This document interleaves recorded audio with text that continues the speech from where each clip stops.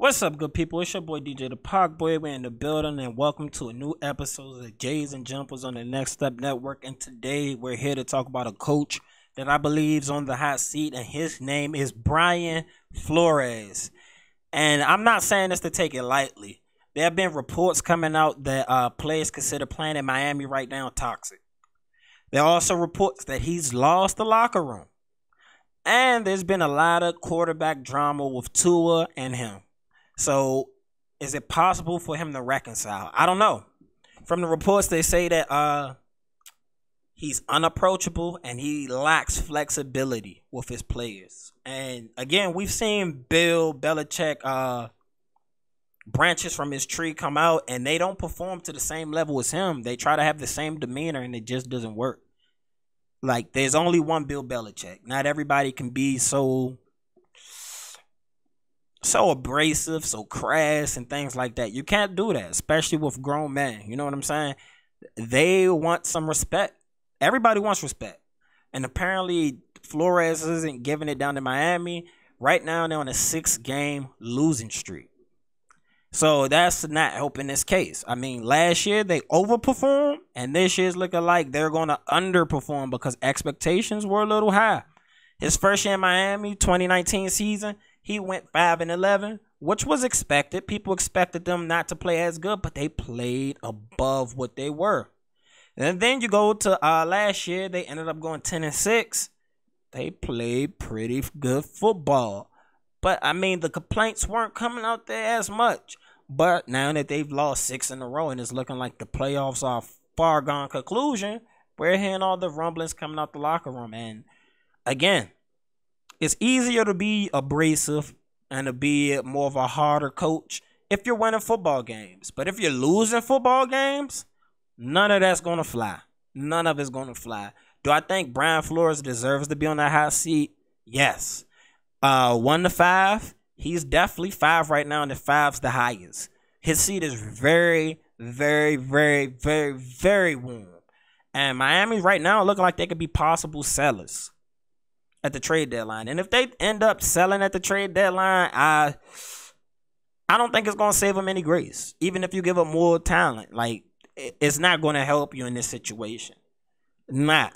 Miami's already looking like they have a talent deficit compared to the Bills in their division. New England's playing better than them. I mean, the Jets are the Jets, of course. But I don't know what to say for Brian Flores. I mean, as a coach, again, he had him playing hard early on, but losing shows the environment you have.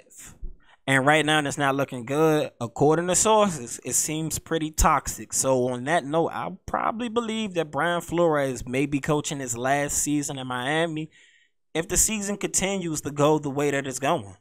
If he can't fix his relationship with Tua, if he can't regain respect inside the locker room, it's definitely going to be over. You can't lose the locker room and expect to be a good coach. It's never going to happen. It's never going to happen. Do I think this will be his last go-around? No, Brian Flores is a young, I say talented guy. He got a stamp of approval from Bill Belichick, which goes a long way within the NFL. So I believe maybe he'll get another shot. It's going to take a little while. It's going to take a while. He's going to have to go someplace and coach some guys up. Or, yeah.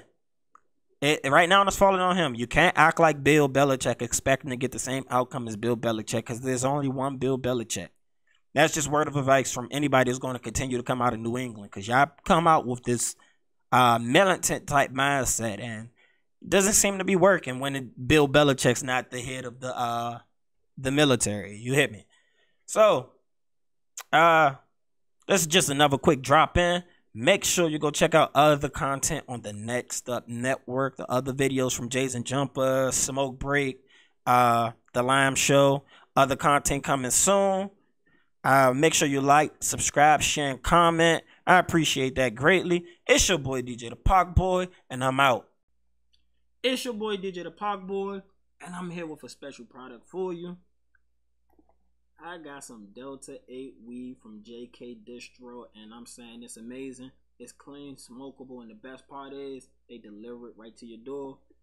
Because of the 2018 Farm Bill, it's now legal for them to have Delta 8 weed sent through the mail. That's right. And if you use promo code FLOSS1, you can get some clean smokable weed sent to your door direct. You have options. You go right there to jkdistro.com. You look at all the strands they have, which is a lot.